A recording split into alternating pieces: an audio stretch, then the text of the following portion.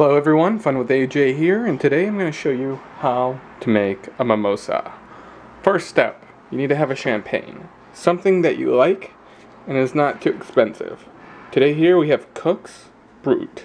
It is about $5 to $8 at any store, depending on your area, and it's relatively good if you drink it straight up.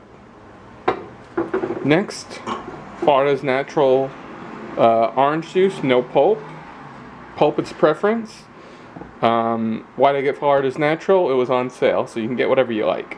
So to make a mimosa, I've already drank most of this, but we have enough. Take a wine glass or champagne glass, pour about a quarter of the glass full with champagne. So it's a little over. As you guys can see, put the champagne aside, take some orange juice, and then pour to the top.